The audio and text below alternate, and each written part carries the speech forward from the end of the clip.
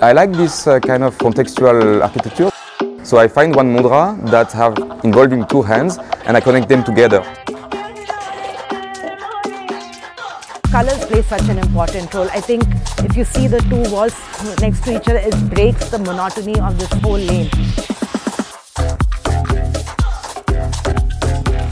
N06A. डाल दूंगा.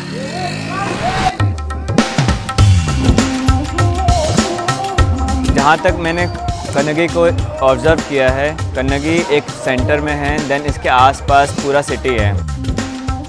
I think there's a vibrancy here that I haven't seen anywhere else in India. I hope the neighbors like our artwork. Many habitants there are relocated from the tsunami issue that happened since like last decade. These people, they have lost everything, they come to a new place, and the most important is to find yourself, then you can recreate something. So I hope it does just inspire them to pick up that brush and just go wild with it and make this a museum, the biggest street museum that could exist.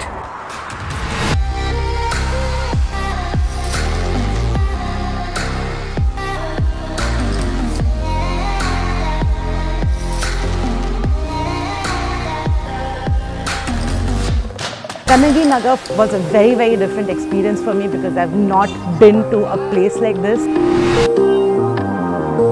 They are happy, they enjoy to see like some colors coming on the old facade that was looking a bit odd at the beginning. They've been very, very involved in this whole process. The people are so excited to see what's going to happen, so you feel excited as well.